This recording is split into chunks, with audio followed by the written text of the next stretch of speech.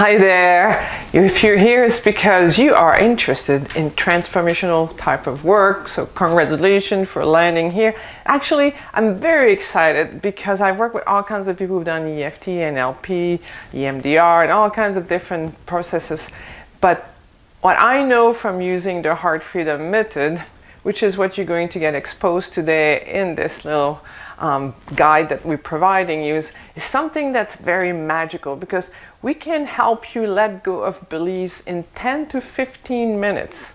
And once you let them go, they're gone. They're not coming back. You can find different angles on the belief, but the belief that you're working on, you won't have to do tons of work to try to make it go away. It doesn't take hours. It takes 10 to 15 minutes to find a moment when a belief got stored in your physiology and how to get rid of it. So today what I'm doing with you is I'm exposing you to the beginning of the method. So the outcome of today is you will become aware in your body of where you store emotions, where you store beliefs that are now holding you back, because you are where you are right now in your life because of how much you're allowing yourself to come into your life. Because when subconsciously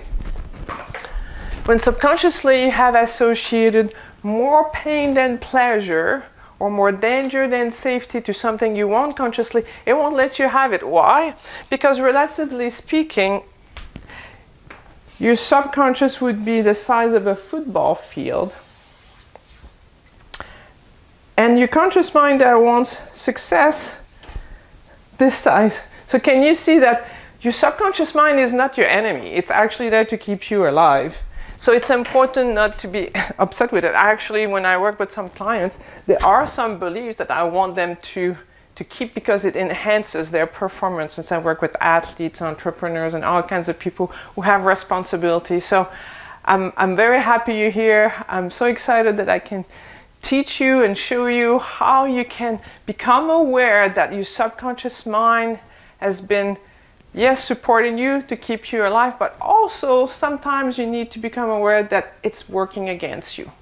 And that it's not because you were born under an unlucky star that you've been blocked, that you have not been able to get where you want. Because if you're here right now, I know you're driven. I know you want to live a great life. You probably, maybe you're a parent and you don't want to pass your beliefs to your kids. You don't want to be in reaction. You want to be in action. So welcome, and I'll teach you the first part of this work that I do, that I'm so excited to bring into the world, because I've been doing it since 1989. So in 1989, I started to do mind-body work with my patients. My background, I'm a chiropractor.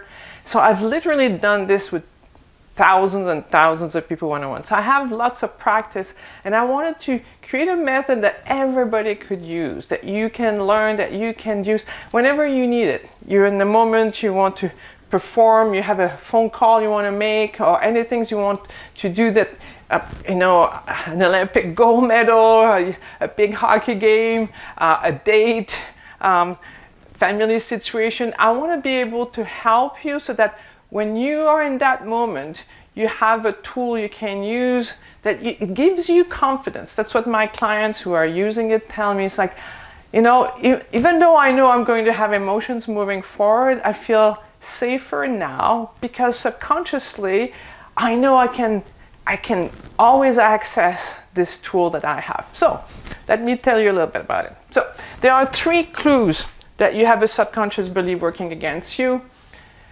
One is procrastination. It's not a lack of willpower. It's not because you're lazy. It's not because you lack confidence, although that can be it also. It's because subconsciously you have associated more pain than pleasure, more danger than safety. So why is it that when if you picked up the phone, you can have this amazing date, or you can have this amazing new contract, but you're not doing it, everything else becomes more important? It's because of your subconscious mind holding you back, because it does not want you to get hurt, to get in trouble. The other sign that you have a subconscious belief working against you is it feels like drudgery. It means like you're doing it, but you're using so much energy. It's so hard on you. I see that often with going to the gym, or sticking to a healthy lifestyle, or having a certain type of experience when in a boardroom. All of these places, you can do it, but it's taking a lot of your energy. The number 3 clue that you have something working against you and your subconscious mind is you keep getting the opposite results. And that one is really frustrating for people like you who are dedicated, who want to make a difference in your life. You do everything right, but somebody else always gets the promotion, or you always end up in the same patterns with your relationship, or you always make the wrong kind of investment. So these are the 3 clues that you have a subconscious belief working against you. So with this little guide, what I'm going to teach you is, first, I want you to look at all the different areas of your life. So if we start with, we have the spiritual aspect. What is the spiritual aspect? Is the ability to connect to your higher self, to feel gratitude, to have love in your heart, all of these things that we feel when we feel spiritually connected. The other one is social. What kind of social interactions do you have? Are you comfortable? Can you stand in front of the boardroom and give, a presentation? Can you go to a party and feel comfortable? How do you feel socially? The other one is family. And those are not naturally, they're not in order of importance, they're all important. So family, do you have reactions? You know, if you go to the Thanksgiving dinner, you promise yourself you're not going to react to Uncle Joe, but it always gets you, or to your mom, or these relationships that you have that are challenging and you don't understand why. Why is it impossible for you to find true love? I can guarantee you, most people are afraid of love. Most people, because they have associated great pleasure. And I have a 4th book I'm working on right now. It's called Love is Safe. If it's not safe, it's not love. Why? Because from working with thousands of people, people have associated infatuation with love. So when it doesn't work out, they get really upset and they think that's love, which is not. That's another whole story. Family, then we have finances. One of my clients, funny enough, she's a financial advisor and she could never put money into her bank account. She was able to help her clients, but always something was happening. Why? When we did the work that I teach, we ended up figuring out that when she was a little kid, she had to go and do errands for her uncle that she didn't like doing. She promised herself she would never get paid to do errands ever again. She wasn't going to choose the errand she wanted to do. So financially, you can be hitting a ceiling. And even though it might be a good ceiling compared to others, it might not be the ceiling you have access to. The other one is career.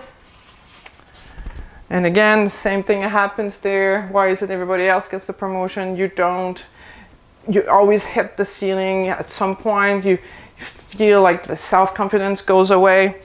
Another one that we have is physical health. Some people suffer from headaches, from back pain, from all kinds of things, and using the method, you can find out when the Pavlovian, the conditioned response got created in you. Also regarding weight, some people cannot put on weight, some people cannot lose the weight, and often is a belief that's working behind all of this. And the other one is your environment. Because sometimes our house, our apartment, our car, there's always something happening. It's always a mess, or it's always been well organized. You feel you don't deserve to have what you want in your environment. That's very important. So 1, 2, 3, 4, 5, 6, 7. And the last one is knowledge. Some people feel they're not able to gain knowledge studying. I have one of my clients, she was doing a PhD and she couldn't sit down at the computer to do her thesis. So again, working with her, we found out when she was a little kid, something happened to her that made her believe she couldn't do, challenging tasks. And we did a session, 10 minutes, and she was able to go back and work on her thesis. You can use this for anything. Like if you don't think you're smart enough, if you don't think you're capable of gaining knowledge, this is also applicable there. So the Heart Freedom Method that I am going to introduce you to today is an amazing tool that will free you, and every time you do it, it's an amazing relief. So I want you to take a moment right now. You can pause as we go along. I want you to take a moment right now and think about which area of your life do you have procrastination. So turn it off right now and go see, where is it you're procrastinating? All right, welcome back. Where is it in you, which area of your life does it feel like drudgery? You're doing it, you're muscling it through, but it's not fun. So turn it off, take a moment, look at it. Okay. Now the third one is, where is it that you get the opposite result, no matter how hard you try? And I can guarantee you, it's not because you were born under an unlucky star that this is happening to you. We can actually get you to have the results you want, especially when you're taking action. So look at, where is it in your life that no matter how hard you work, you get the opposite result? So take a moment, turn it off, come back. All right, great. So what did you discover in which area of your life? And I can guarantee you, we do this all the time. Some scientists who study, human behavior believe that 90 to 95% of what we do is actually pre-programmed from past beliefs that we created. So as you move forward, and if you learn the Heart Freedom Method with me in my Unleash Your Dream Life program, you're going to see that it's an amazing way of moving forward, because there's always something that pops up. So it's great to have in your back pocket. So I want you to take one of the things that you wrote right now, because I'm going to give you an experience on how you can access your subconscious mind. So think of one of these things, the most important one that you have right now. All right. So let's say, imagine yourself to go on a date, or to pick up the phone to call a client, or to be at the starting gate of a race, or being asked to do a speech in the boardroom. Take any moment that you know that you're having one of those things being activated. All right.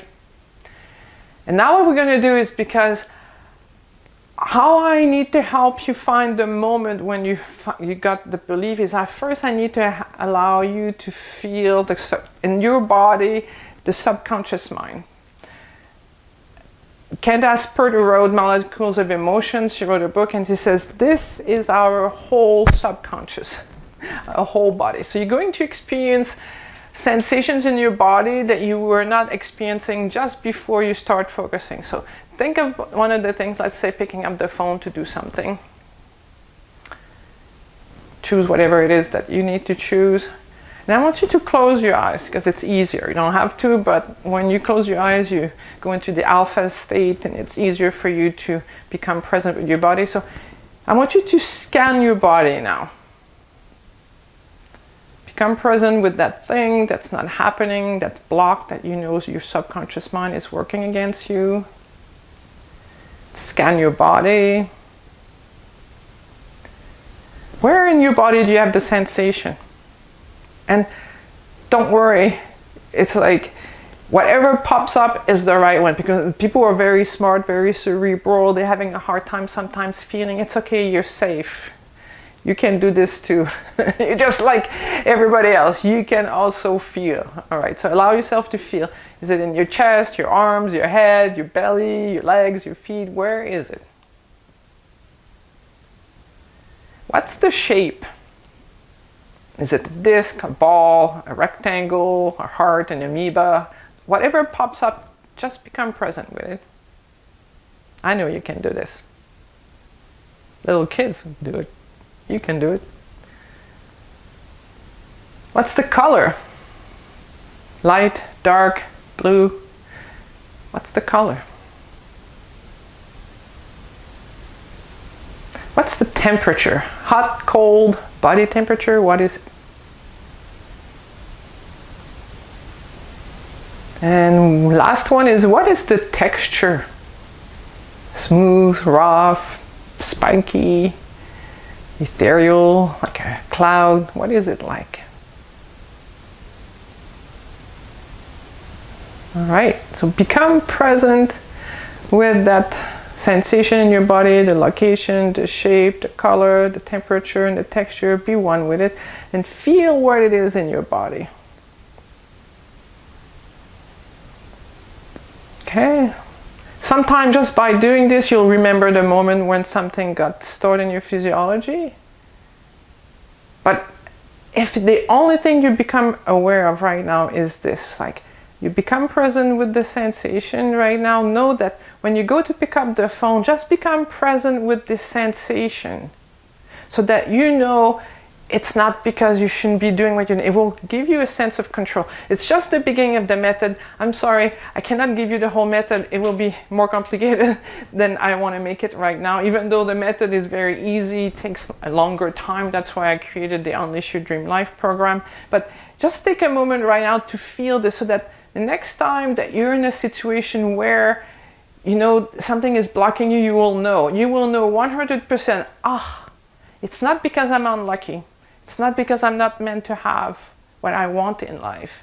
It's happening because in my physiology right now, there's a subconscious belief that's there. I have the proof, I can feel it.